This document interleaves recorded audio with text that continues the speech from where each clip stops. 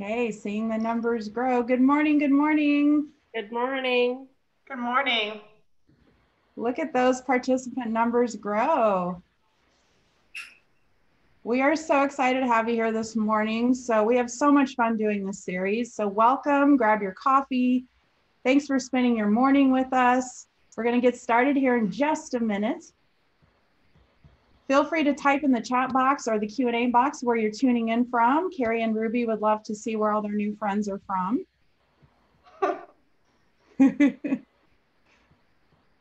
Yeah, and yeah, so you can just type in the chat box. No need to raise your hand, but hello, Sheila. Reminds me of school. I like the raise hand feature. Yep, for those of you that are on, like I said, please feel free to let us know what's going on. I'm going to go ahead and bring the Facebook audience in, and we'll be ready to go. But there's a lot of people from Canada. Way to go, Ruby.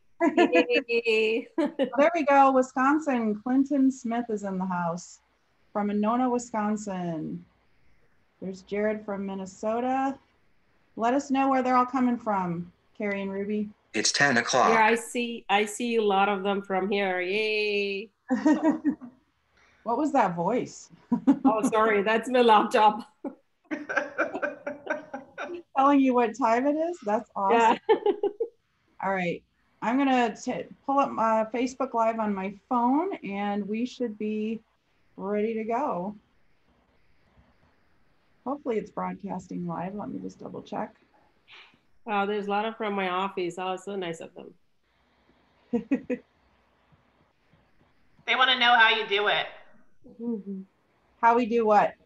How she does what she does. How Ruby does? Yes. She's amazing. All right. Secrets to your success. Because we're live on Facebook, but I need to double check that before we get started here. Okay. Let's see.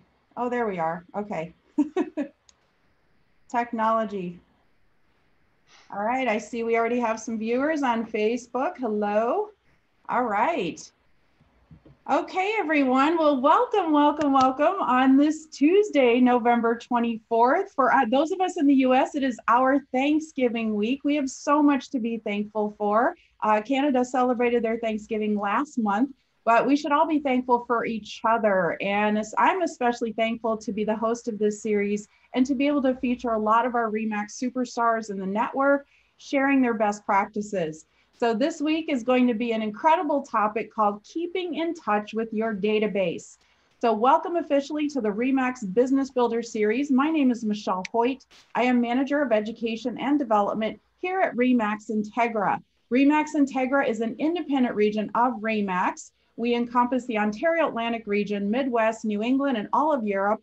And we also have a lot of friends joining us from the company-owned regions because we are a RE/MAX family. And we welcome you wherever you're tuning in from. Let us know. I see a lot of great comments. Ruby's got a cheerleading section from Brampton. And but yeah, tell us where you're all tuning in from because we definitely want to hear from you. So as I mentioned, today's topic is keeping in touch with your database. We have two more in this series. So we'll have next week is going to be impactful social messaging, and we'll wrap up with reflections and lessons of 2020. So again, welcome. I see the numbers growing. For those of you on Zoom, please feel free to type in the question and the Q&A and the chat box. I will keep an eye on those because I know Carrie and Ruby want to hear from you. For those of you on Facebook, I will also keep an eye on those comments. So welcome one and all. So let's go ahead and get started. I know you want to meet your panelists. I can't wait for you to meet these amazing superstars at RE/MAX. So we're going to start with Carrie. Carrie, tell us all about you, your background, your market, your history with RE/MAX, and anything else you want us to know about you. Well, hi, everyone. I am in Indiana, Columbus, Indiana, which is about 60 miles south of Indianapolis, which is in the center of the state. We are not really a suburb of a bigger city. We are our own thing. I've been doing real estate for 25 years, so literally started when I was 20. And I've been with RE/MAX for 10 years, I think. I'm not sure exactly, but I've been a long time. Our demographic, our city is about 45,000 people, and then in our county, maybe a total of 75. I'm so busy, I really don't leave the county anymore. There's a lot of agents that do 4 or 5 counties, but I don't, just because I kind of want to be an expert at what I do, and you can't possibly. I think it's kind of hard to know about everything about every county, but that's just our particular population. We're really, really diverse. And I looked up this statistic this morning, and it was a couple years ago. It was actually in 2019, but Columbus, Indiana, Bartholomew County was 3rd in the nation in the United States for work visas. Wow. Wow. Well, you have a lot of big companies there, right? We have a lot of big companies that are very, very diverse. So I'm a mom to Noah. He's 17, plays 3 sports. My husband is an engineer, works for Cummins, which is a big employer in this area. And I'm just a single agent. I don't have an assistant. It's just me, myself, and I. So that's it. And what's your average sales price there in the Columbus area? For the market itself, for Bartholomew County, it's about 230,000. My average is more 355 for this year, but it varies. Okay, well, thank you. And Carrie is also a recipient of the Hall of Fame Award, so congratulations on that. Well, let's meet our panelists from Canada. We have the amazing Ruby. Ruby, tell us all about yourself, your background, your history with RE/MAX, your market, and anything else you want us to know about you. Hi guys, good morning. So this is Ruby from Brampton, Canada. I've been in the business for the last 15 years. With the RE/MAX about 7 years. It's totally a change. I'm so glad that I moved to RE/MAX, one of the best company ever. So I've been doing all this like by referral. Most of my business is all referral, and also being topped 1 in 100 agents in Canada, and then Diamond Award winner the last 4 years. And I have an assistant full-time, an assistant and part-time one as well. And all my, as I said, business is word of mouth, and yeah. That's great. Tell us a little bit more about your market and what's going on there. The market is on fire. So we list a house, next day we get 5 offers, 6 offers. It's it's because there's less supply, more demand. So the properties are going really fast. Within like 2-3 days, going more than asking. Okay, that sounds good. And then tell us a little bit about your assistant. Oh yeah, she's great. She's been with me like last 12 years. Okay. Very loyal to me, very nice girl. She does all my paperwork. I just do the deal and give it to her. She takes it over. And it's really good to have an assistant. It's a big change, after you have an assistant, you can spend more time looking for clients and all that rather than doing your paperwork. And she's virtual, right? Yeah, she's virtual. I'm sure you might get some questions about that from the audience. So I think that might be on a lot of people's goals for the coming year, especially because we just did a goal setting session on maybe getting some help. So we'll see if that definitely gets some excitement and some motivated to do so. So that's great. So we're here today to talk about keeping in touch with your database. However, you can't keep in touch with your database if you don't actually have one that's organized. So let's go back to day 1 for both of you. So we'll start with you, Ruby, on this one. But in your first year in real estate, what steps did you take to actually form a database? Where did you start? What form or platform did you use? Excel, something else? And then also, did anyone help you along the way? Did you have any formal training? So Ruby, we'll start with you on that one. Sure. I honestly used to call all the people that I know. And I call like honest 10 to 15 people every day and let them know that I got my real estate license and let me know if anybody's selling or buying. And unfortunately, I didn't have a big help in the beginning. So I had to learn hard way. I wish I was in RE/MAX that time. Anyway, but it was fun because I worked really hard to be here, right? So I learned a lot. It's mainly calling people, because not like emails. I didn't do much emails in the beginning. It's always on the phone, and people appreciate it. And whenever I call them, they say like, you know what, Ruby, we definitely will refer you business. And I call them. It's not just call them today. I call them next week as well and remind them, don't forget, if anybody's selling or buying, you should let me know.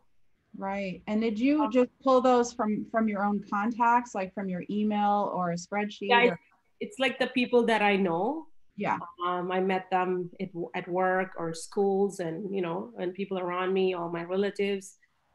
That's how sure. it started. Yeah, What did you do before real estate? I was everywhere. I was in banking. I was in administrations.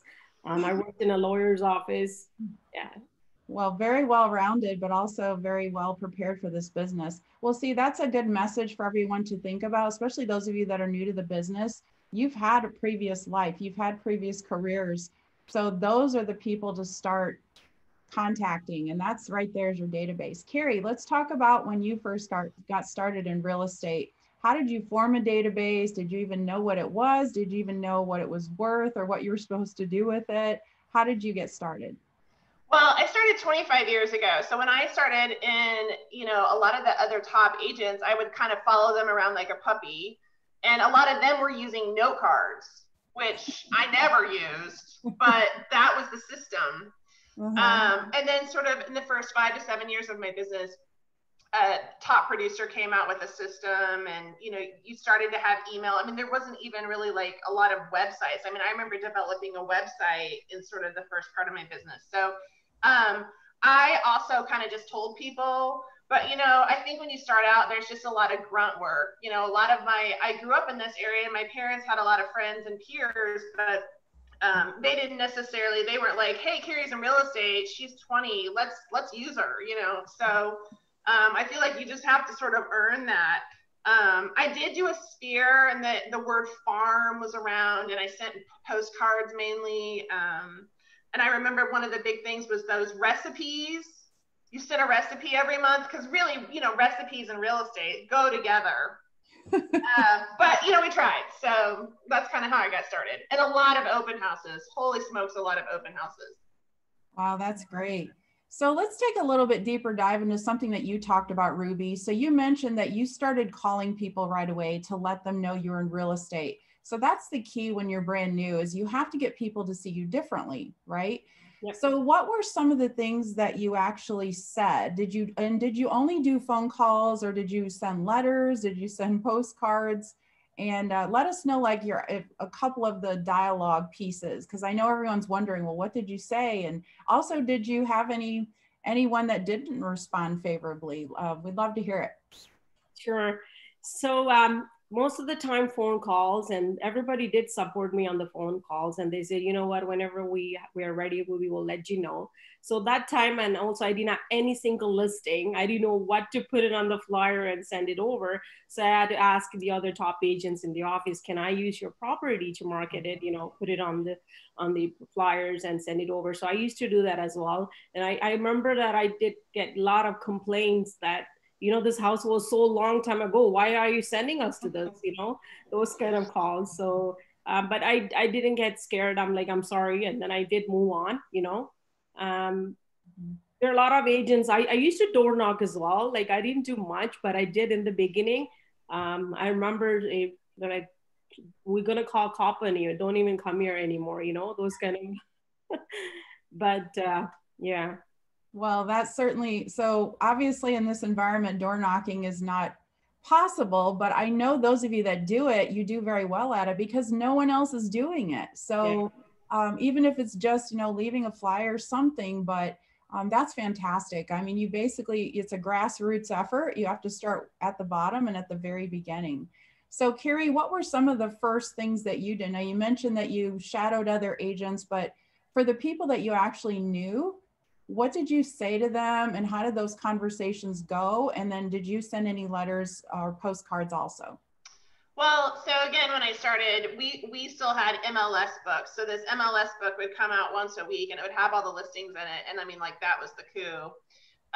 And so when I started, what I did is I realized that the consumer really didn't have the information that they have today. So a lot of what I sent was postcards about market information, like, in the last 18 months, here's what's sold in your neighborhood, because that was really privy information at that point. And so that generated, I think, a lot of buzz. And I still think that kind of stuff works, because if you're not actively looking for a house, having something come to your mailbox that says, hey, here's what's been going on in your neighborhood in the last year. Even if they weren't my sales, I still started to sort of become the expert and the one with all the knowledge.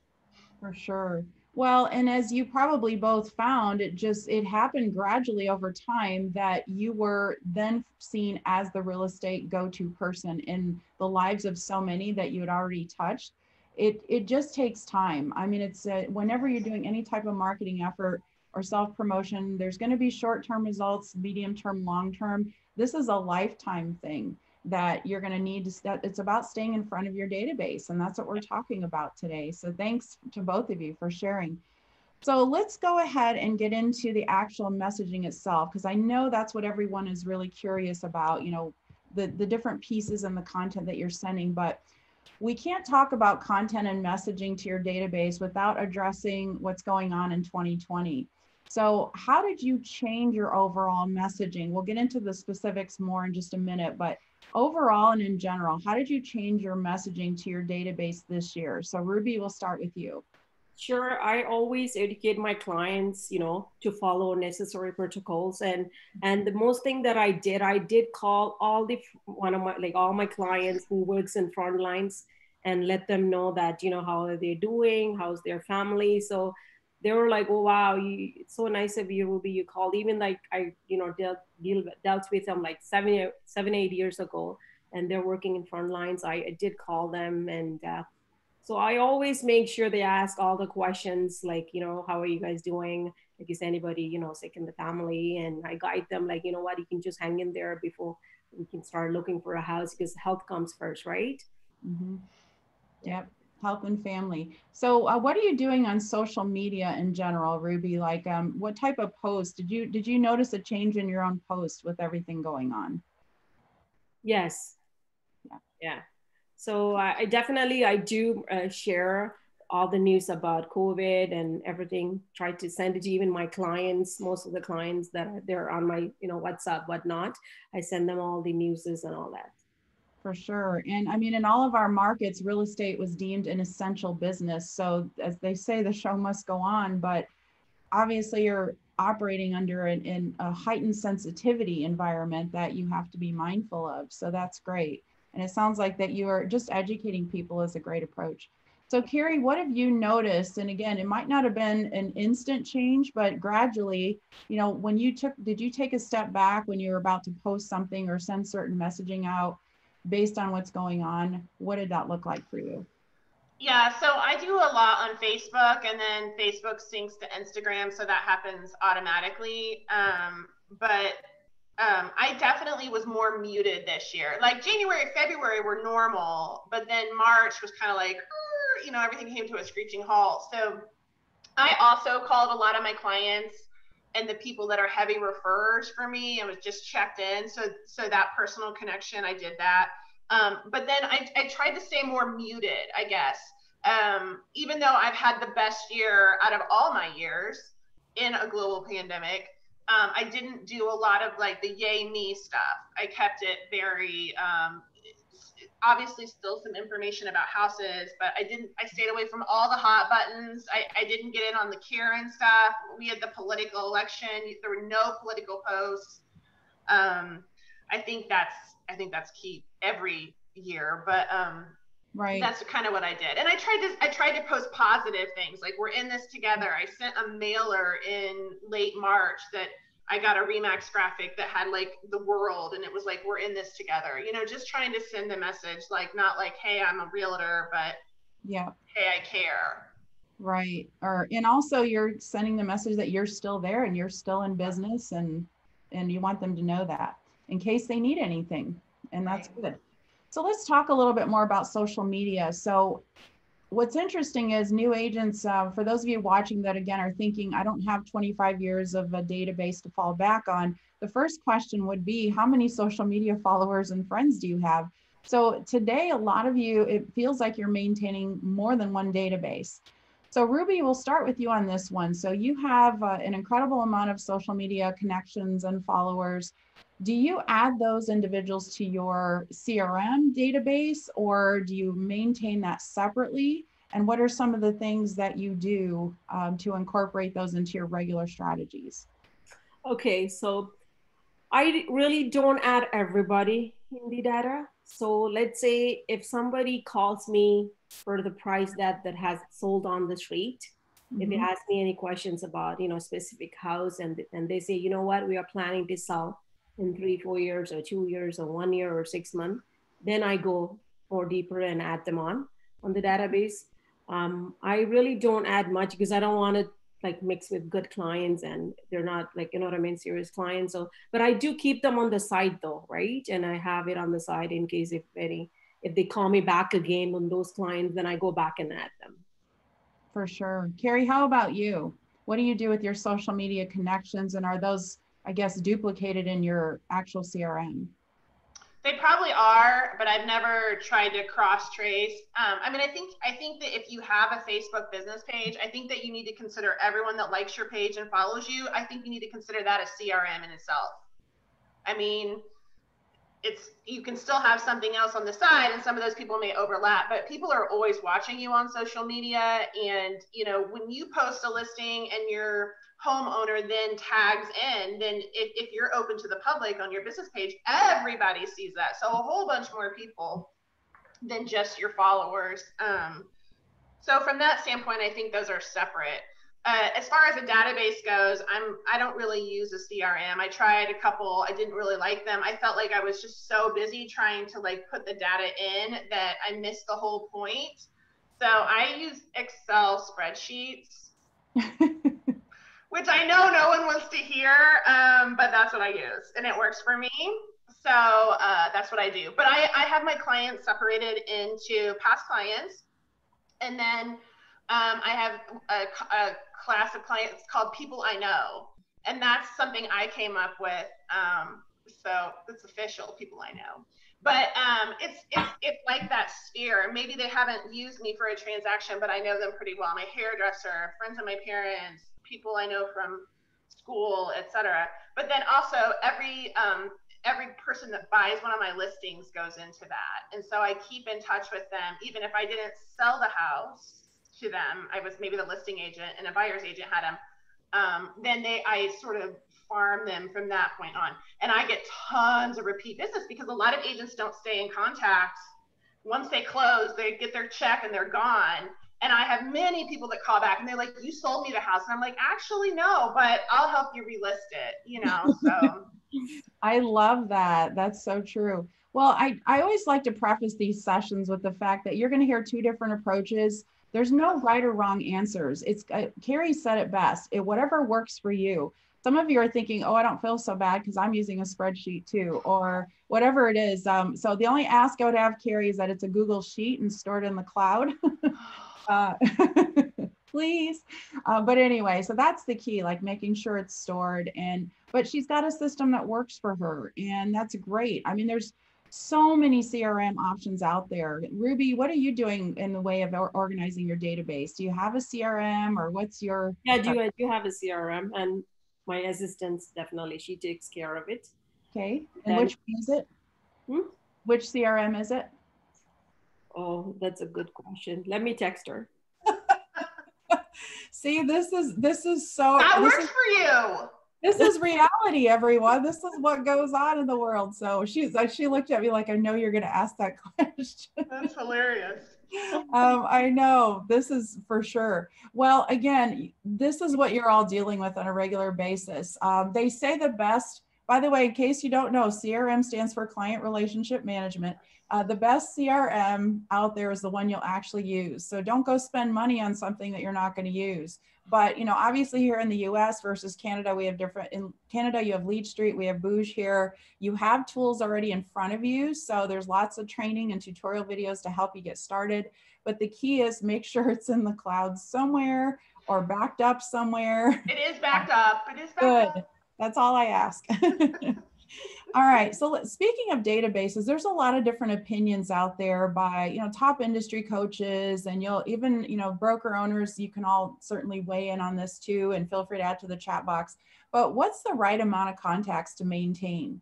Now, some like Buffini will say, oh, no more than 250 or 300, keep your contacts really, really close, keep it a small circle.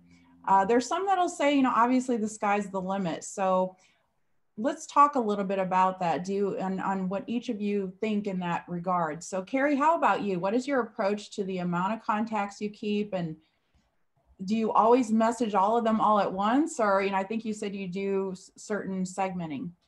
Yeah, so I kind of put people into my own category. So I have my past clients and my referrers. Then I have, and I have some people that refer me that aren't even a past client, but that just have seen my work and like me, so they go in that lump. And then the people I know. And then I have a third column that's called I Want You, which is just, I want to break into this market. We have a really nice recreation lake, and it's about, you know, so those are in my I Want You category. And so I do different things for all of those, but I think the reason that not using like a typical top producer or Lion's Desk or something like that for me has worked is because I don't send mass emails. I don't like them when I get them. I don't read them, so I don't waste my time. I don't do a newsletter. My past clients and the referrers that are like in my A group, I drop off to their house VIP boxes. It's a little box I put together of kind of my favorite things.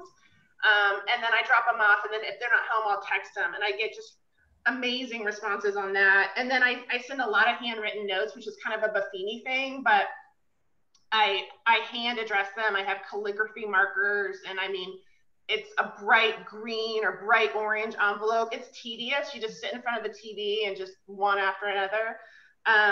But I do authentic things like that. So that sounds good. And just so everyone knows, they're both going to share a couple of examples of some of the things that they're doing here in just a second. But Carrie, how often do you, I guess, clean up your database? A lot of you take this opportunity during the holidays, if there's any downtime, to sort of to do just that. And what does cleaning up your database look like to you, Carrie? I do it every year at the end of the year, and I basically clean it up by adding all the people new. I keep a list at my desk, and so every time I get a new lead or something like that, or someone calls me, I may not get them on the list immediately, but I have kind of a running tally of them, and then I put them into whatever category I need them to go. I think, you know, something that's really worked well for me this year is that, you know, because inventory is so low in all the markets, is that I've gotten a lot of people calling me and being like, I guess maybe they're looking at Zillow, they're not finding anything, so they reach out to an agent and they're like, hey, help me find this house. And I'm like, well, I can't find it either. But what I've done is I've set up searches in the MLS. And so it'll be like, Carrie and George want Grandview. And that's how I set up the search in the MLS, and I send the email to me. Not even to them, because a lot of times they'll call in and be like, I'm looking for this, let me know if you find it, yada yada. And that's where I put probably $2 or $3 million worth of sales together this year by that. And then I save them in my phone, similarly, Carrie and George want Grandview, because, you know. Yeah, no, you know what, that's great, because if you send them off on their own on Zillow, you know that you could lose them. And I think a drip email is okay. There's definitely a point for a drip email on the portal, but you can also lose them. But if you call them back and you're like, hey, this just hit, you'll get to go show that house and write that offer. You get to be the hero, so to speak.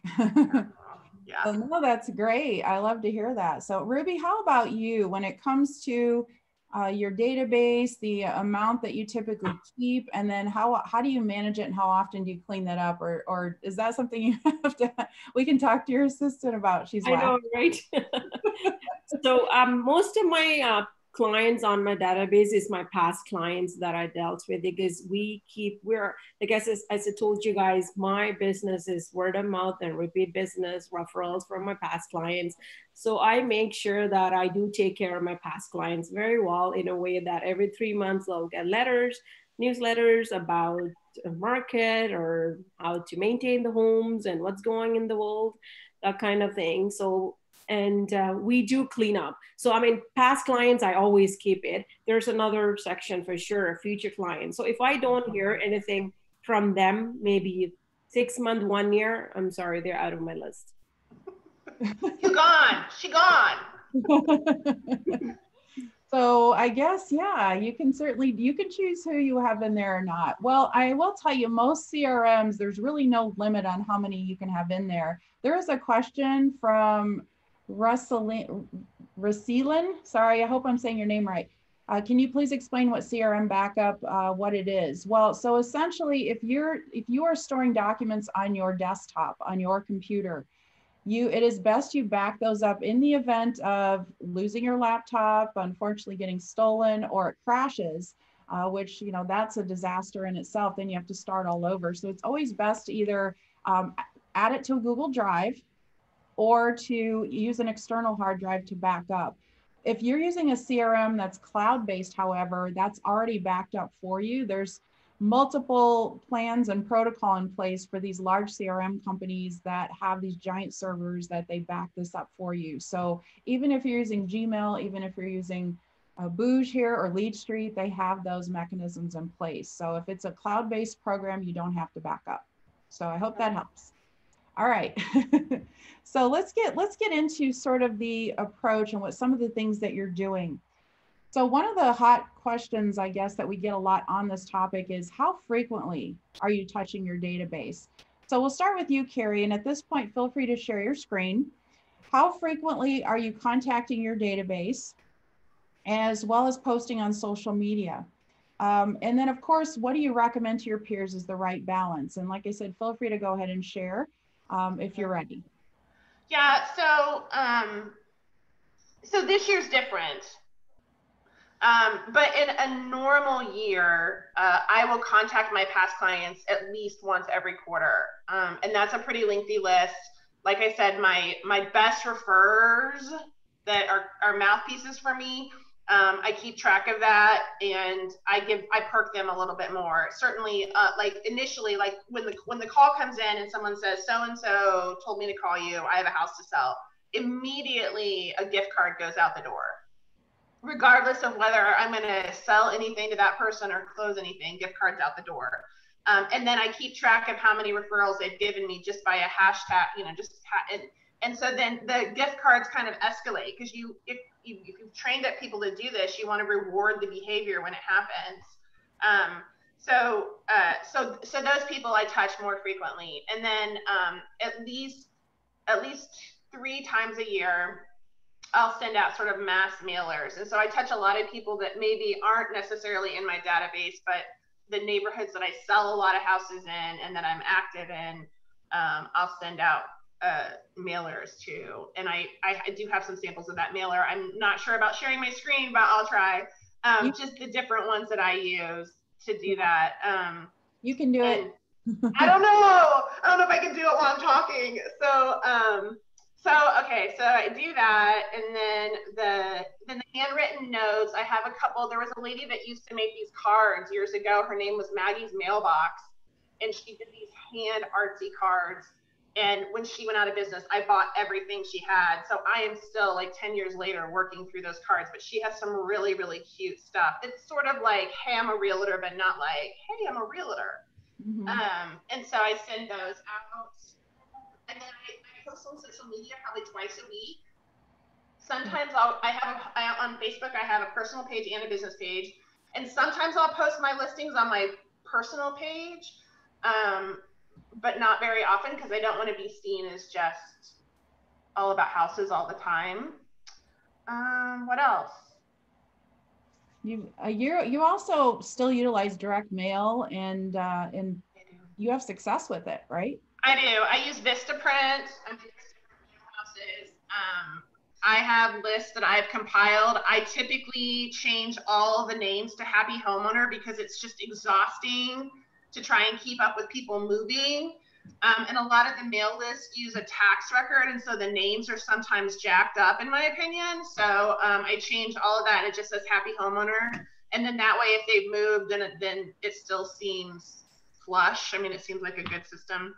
But I do use mail because I don't think people are using mail. I think a lot of people are using email and newsletters, which is great also, but to get something in your mailbox, I always use an oversized, large postcard in color.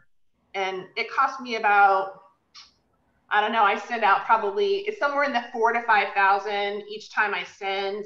And I think it cost me maybe $2,000 per mail. I mean, it's not cheap, but one listing pays for it. That's amazing. So are you ready to share your screen? Oh. He's learning new things. See, 25 years in the business, you never stop learning. I know. Okay, so I just hit screen. Share screen. Yeah, and we'll be good. So I see while you're doing that, I see a couple of comments coming in. We will definitely get to those. We see your screen. So okay. All right, let me show you a couple of the things I do here. So, well, these aren't going to be in any particular order, I guess. That's okay. Feel free to just describe them as you go through. So this is just something I've sent out before. I mean, my mailers are definitely different. So I guess in terms of like not feeling too realtor-ish, but definitely not like I cut, you know, I made this at home with construction paper kind of thing. But I also take this to open houses. I mean, if you're gonna go do an open house, then like kill it while you're there. And so this is kind of something I do. Let's see here. This is a mailer I sent out, and I didn't have an actual postcard, so you can see it's a photocopy, but it was something I sent out about all my favorite blogs. Can you rotate it? I don't know. Here at the top.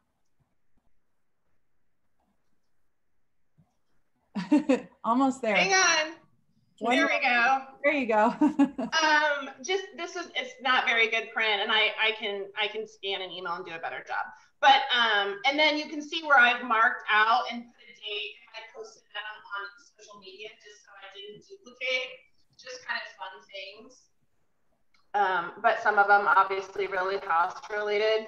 This is a mailer that I did. Be aware and stay safe.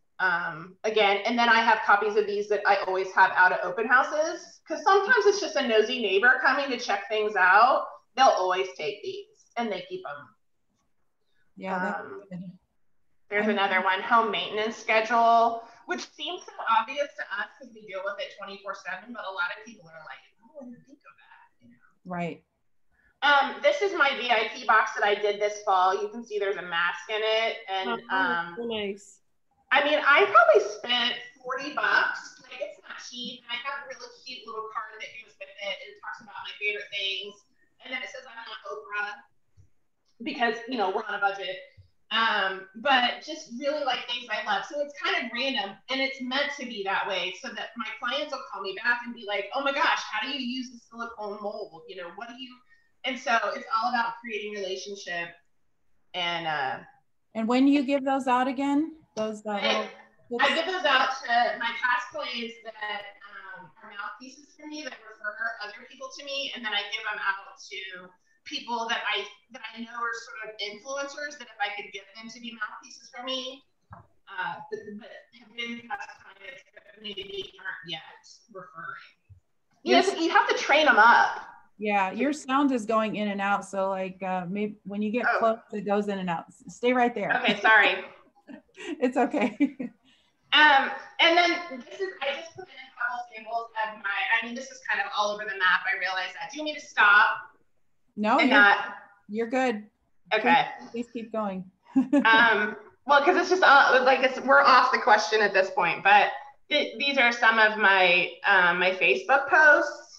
And so again, like, clearly I'm a realtor, clearly I sell houses, but it's just not, I try to set apart. And so I have a lot of people that call me that say, I see your posts all the time, and whenever I sell my house, I want you to market it because it's amazing, you know. Well, and you also do professional photography on every one of your listings, right? Regardless of price point. I do. So because it's a standard, and you don't want, you know. So this was the postcard I sent this fall to my database. Everyone, people I know, I want used, and my past clients. And again, it's just on the back. I don't have a copy of the back, but on the back it has me, and you know, I'm a realtor, yada yada. But just it's more muted this year, more about being together. I do desk photos with my professional photography. I think that's really great. Sets it apart. And then a lot of times, you know, so the Indy 500 is here, and so this one was kind of one that we put up this summer. And so, you know, again, I just try to draw people in. So this brings up a good point. And Ruby, we're going to have you share quite a bit as well. But instead of just when you actually post a listing, I've noticed you're really good at this. You're very descriptive. It's not just, hey, check out my new listing, check out my new listing, which we see so much happening out there. Talk about your strategy when you do post about a listing. What do you actually say and how do you make it stand out? Are you talking to me? Yeah, sorry, Carrie. No, I thought you were talking to Ruby. I was waiting. I was excited to hear. She's coming next. Sorry. So yeah, so I spend a lot of time on the ad writing. You know, what you can put in the MLS becomes a sea of acronyms because it's so hard. And so then I custom write my Zillow and my Realtor.com text. I try to make it slightly different, but all the information is covered. And then I use that to then write my ads that I put on Facebook and whatever else. But I have a whole list of words and phrases that I keep by my desk. I didn't put that, I can share that later, but you know, just things to help spur my creativity about it. You know, like the vibe at 7 o'clock on this patio is this. And so what I really try to do is try to not say, here's the listing, here's the pictures, but here's what it's going to be like to live here, which is different. Love it. That's great. Thank you so much. Thanks for sharing. Ruby, we're excited to hear from you now. So how often do you touch your database? What are you sending? What's working? And please share away. Sure. So I connect with them every 2 months, honestly, once every 2 months. And so it's like about 6 times a year with my past clients, right? So I send them like pamphlets where, as I said, I use the company to send it to them. So it's all about the houses, the market value, like around what's going on around the market value around that neighborhood, or talk about the homes, how to maintain in winter times and summer times, what to do and all that stuff. So most of the times I got a lot of calls from those people visited my client. They say, hey, I went to my aunt's house and we saw your pamphlet. And then they said, you're really good, so we're ready to sell our house. I got tons of calls like that in the past 15 years, I'm telling you.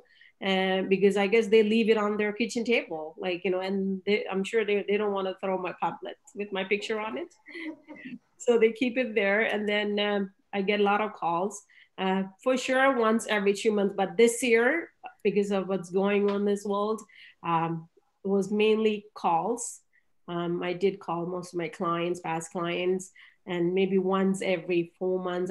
This month is a bit, I didn't want to send them all this year, right? Just to follow them with the calls and how they're doing. And social media, I don't really post anything.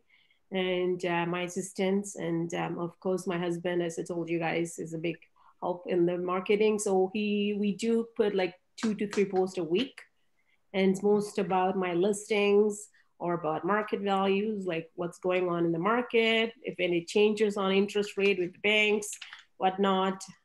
So definitely 2 to 3 posts a week. But let's say if I have a 6 listing that week, then it's going to be more on that week, right? And I'm trying to share some screen. I'm sorry, as I told you guys, I don't do this. I'm not too good. It's okay. Yeah, just hit share screen and then share your desktop. Ruby, have you taken your existing database and uploaded it into the back end of Facebook to do an actual targeted ad? No. Okay. Yeah, that's obviously another great way to take your sphere and stay in front of them, because I know we're showing some actual physical mailing pieces which really stand out these days. Because have you taken a look at your inbox lately? Like Carrie said, I mean, if you're sending a ton only newsletters, then you're missing out on some really important things. And when I get a real estate postcard sent to my home here, it really stands out because there's no one doing it. And of course it's Remax. I'm excited.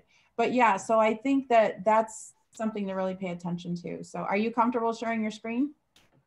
Yes, I'm trying here. Okay, so share screen. We had a practice session yesterday, but it's okay. You've never done this before. So yeah, hit the green folder, share screen, and then you're going to choose your desktop as the option. There you go. Woo! Yay! Yay, Ruby! I'm not even sure I know my password for Facebook. You've got it open on the other tab, so click. Oh yeah, just hit the tab. Yeah, click the tab up at the top. Should already be logged in. Okay, there you go. Page. Yay, I got it. Because as I told you, I hardly go to this page. I love that for you, but. Yeah. Yeah, so all you have to do, just click on your own page and there you go. But you know, this is a good example because one of the questions is what do you outsource that you really don't want to do, don't know how to do, so that you've answered some of that here. Look at that, my first post last night, $75,000 more than asking. Wow. You know, that's impactful right there. It's a beautiful home. Yeah. And then let me click the pictures. Really good pictures.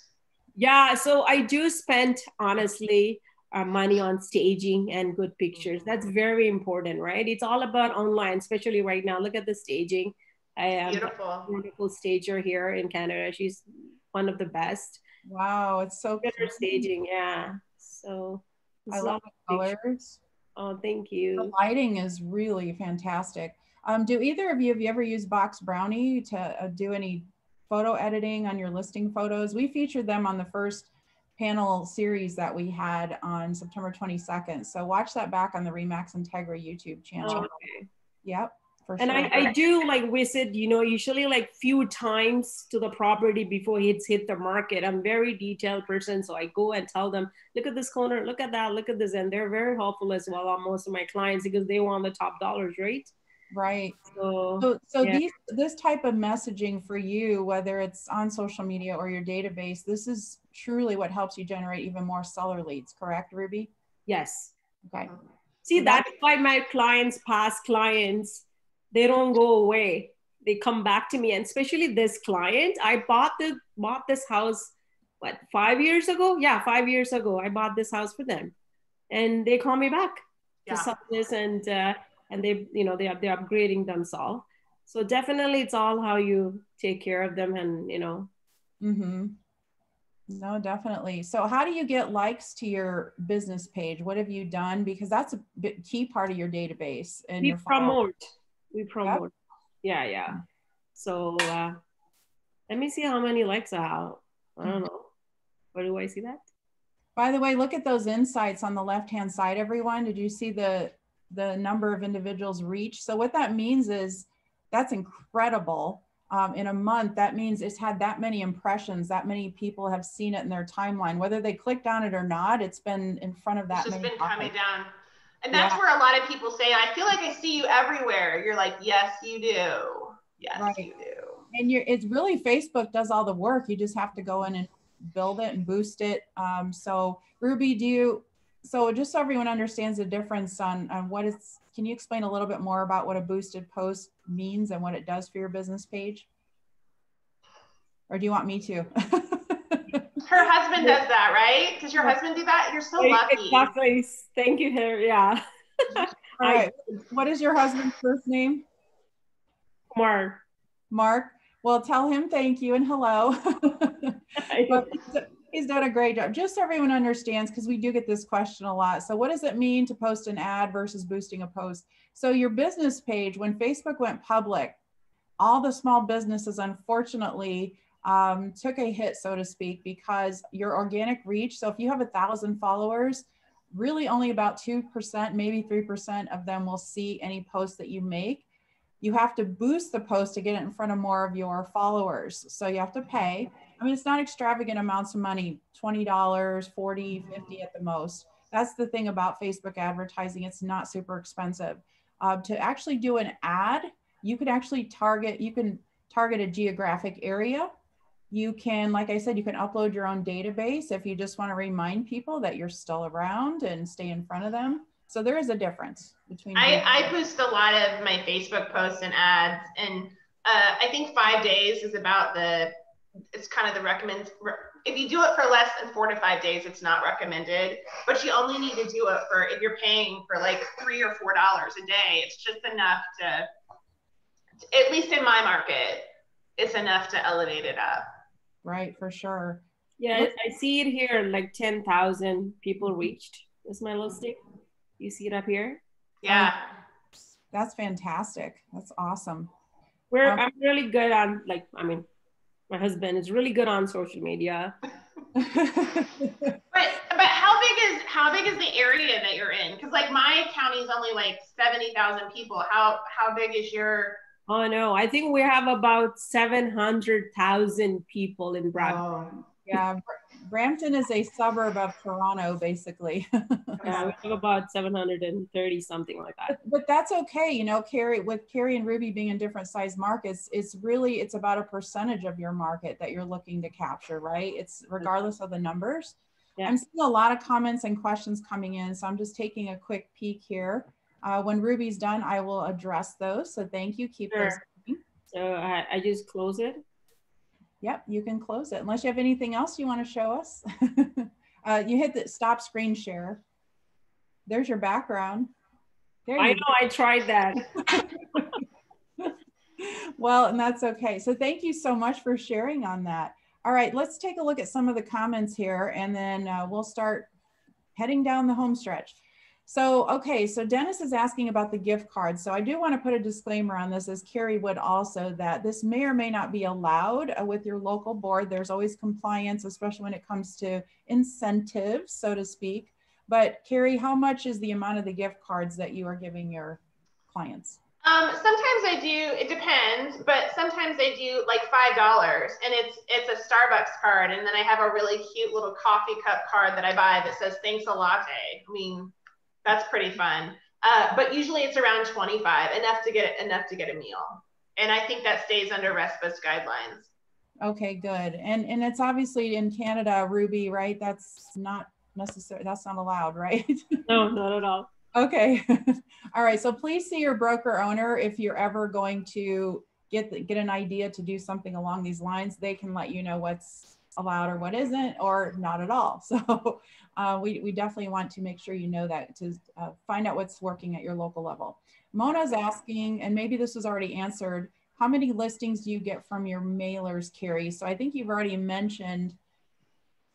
I keep track of that. So I send a mailer to my home so I know when it goes out, because there's a lag. And then I keep track of the calls I get, and I ask everyone, you know, how did you get my name or whatever. And so I'll probably get 4 to 5, sometimes upwards of 10 calls from those listing appointments. And I have a pretty good average on when I go out, I typically get it. So it's very profitable. The thing about it is I literally have to time it. Like, I don't want it to come out in June when we take our vacation, because I'm not going to be there to answer the calls. I've found in my market that January and October are really profitable months for a mailer to go out. Don't know why, but those are the best. Right. Okay, good to know. So the samples that Carrie had shown us, we'll be happy to send some screenshots and examples of that in the follow-up email. So just so you know, it looks like, hi Luana in Indiana, looks like she missed one of the first ones. So we'll get that to you. Let's see, what else do we have that? So Anna is asking Ruby, are you snail mailing? Are you sending direct mail 6 times a year? She just wanted clarification. That's right. Okay. All right. And then, and exactly what are you sending each time? Is it always a postcard? Is it a letter? Do you do anything else? It's a little pamphlets. Like, as I said, it's about, like, if it's in spring, how to maintain the home for spring, winter, how to prepare for the winter, the market value. It's all mixed informations, but yeah. Okay. But holiday seasons, it's how to decorate your house for holidays. But Ruby, when we were doing our prep yesterday, you said that you send just listed and just sold cards, which I don't. Who do you send those to? In the neighborhood where I listed and I sold it. Okay. Yeah. No, yeah. Try it. I should try it. Yeah. I like that. I love this. They're learning from each other. I love that you both pay attention to the fact that, especially the example given where, well, I might not have been the listing agent, but I'm treating the seller better than their own listing agent is. So you make that impression with them. So you're both really doing that. So even if you sold a home in that neighborhood and it wasn't your listing, you're doing a great job targeting that. So Elke asked a question to Ruby about how do you obtain approval from the buyer and seller to state that that particular home sold for 75K over asking. Now, I noticed you didn't put the actual address of the property. Is that correct? No, it's there. It is there. Okay, I wasn't sure. So if you could talk through that a little bit. And it may be different in Canada versus US. So we'll have you, I know you're going to speak specifically about Canada. So the people that, you know, we had multiple offers. It's not just one offer, right? So I did make sure we did all the background checks before they put an offer. We didn't give it to somebody they're not financially strong. So the people that they're buying it, they're pretty much putting like 80% down payment to the house. So it's more than like a 500,000 down, like more than an 80%. So they're solid buyers and they work for government. So in this COVID times, I'm sure they're not going to lose their job. It is a little sad. We have to check everything now.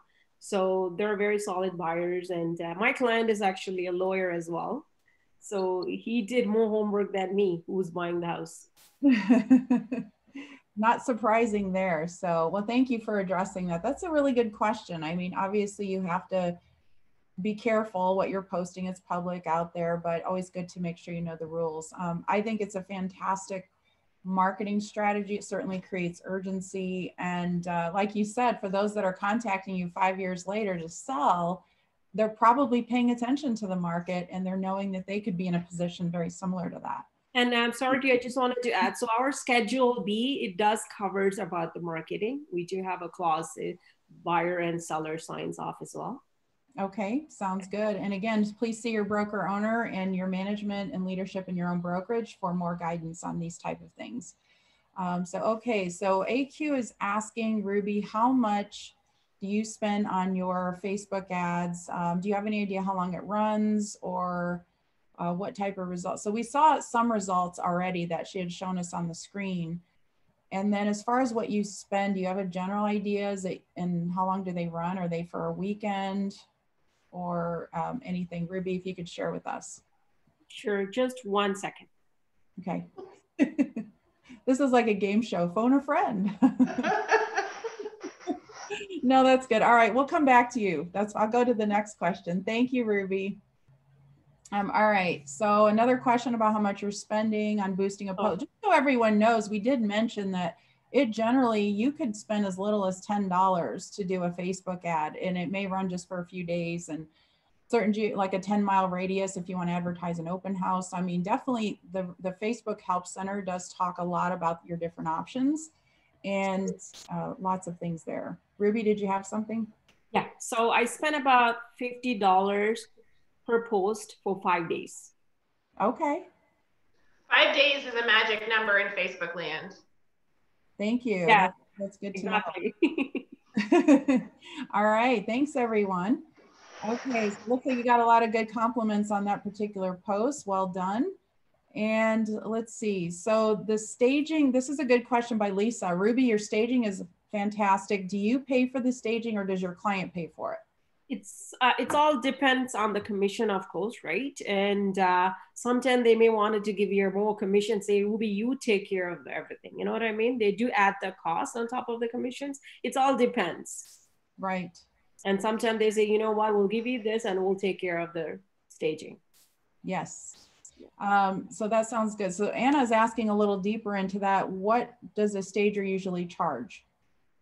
Oh, it all depends, honestly. So I would say anywhere from $3,000 to $5,000. Yeah. For the bigger homes. So what was the square footage? Square footage of the home that you showed us the ad on? That was about 2,100. Okay. Yeah, and I use staging too, but we don't have in our market, we don't have the people that come in with the trucks and do the furniture. So we kind of stage with art and accessories, but I found that it helps a lot. And just having someone else, you know, I say to the client, I'm gonna take some pictures and I'm gonna send it to my stager, especially now since it's COVID. And she's gonna tell me what needs to go, right? Like I know what needs to go, but it's better when it comes from someone else. Definitely. Thank you both. Wow, I'm seeing even more questions on the chat. I thought I had cleaned out the Q&A box, but there's more. All right, so thanks everyone. This is awesome. Someone wants to know, what do you do for your past clients for the Christmas holidays? That's a great thing coming up. We've got Thanksgiving again here in the US, but Ruby, we'll start with you on that one. What do you do for the holidays? Sure, I honestly usually send them Christmas greeting cards and Christmas cards, whatnot, into my database and my past clients.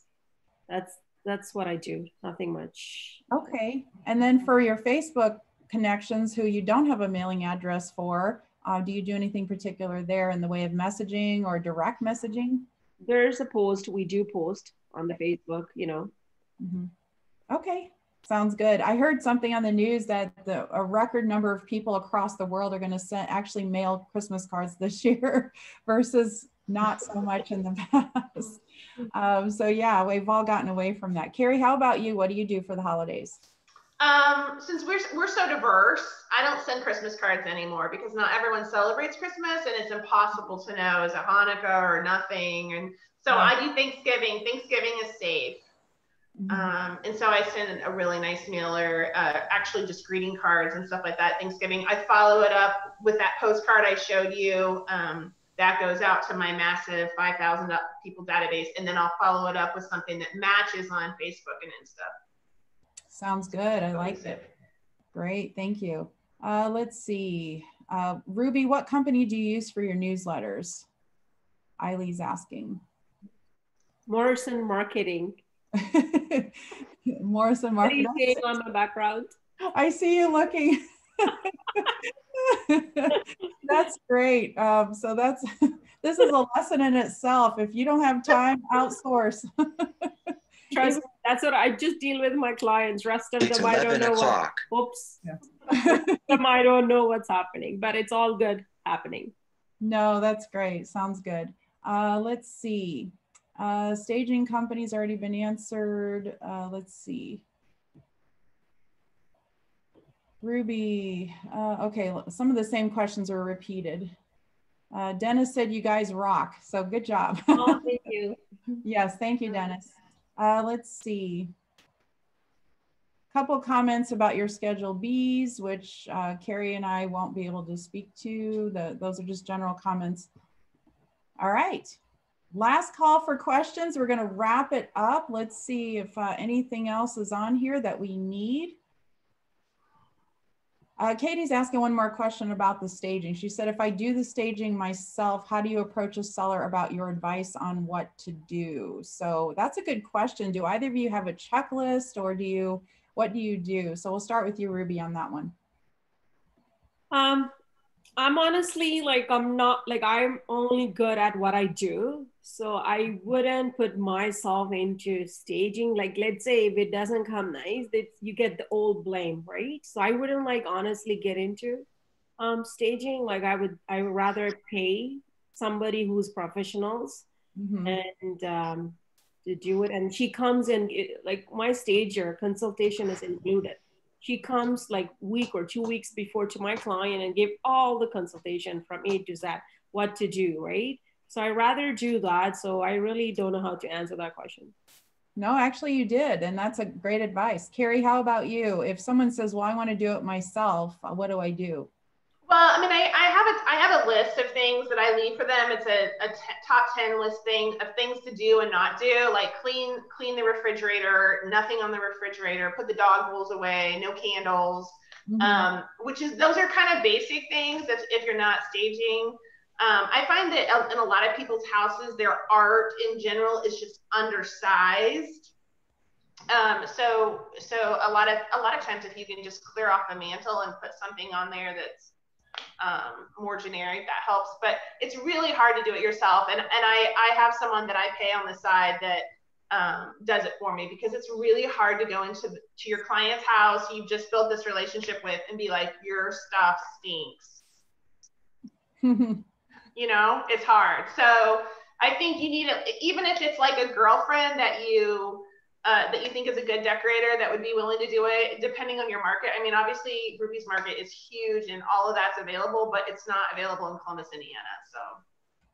Right. And again, there's no right or wrong answers here. It's got to be what works in your market. So a really good approach though, Ruby, by just admitting, hey, not my area of expertise, taking yourself out of the responsibility. And bringing a professional in. So that's, you know, we were going to talk a little bit about what you outsource. I think that's great.